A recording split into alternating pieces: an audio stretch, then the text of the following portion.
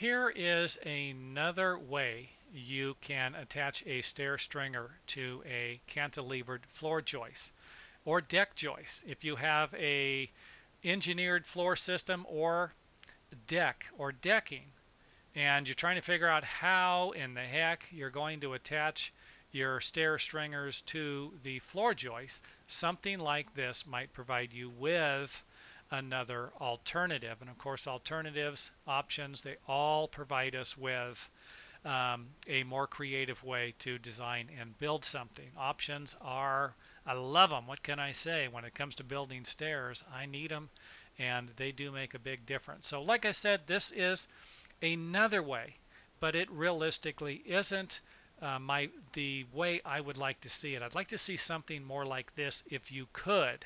However, I'd also like to point out that I'm not a structural engineer. I really couldn't tell you if one way would be better than the other. Would it be better to actually nail the stringer to some type of a rim joist like this photograph we're looking at here? Or would it be better to nail it alongside of another joist?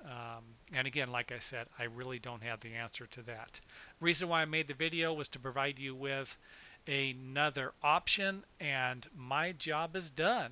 There you have it, another way that you can attach a stair stringer to a floor or deck system, or even a landing for that matter, or for that case.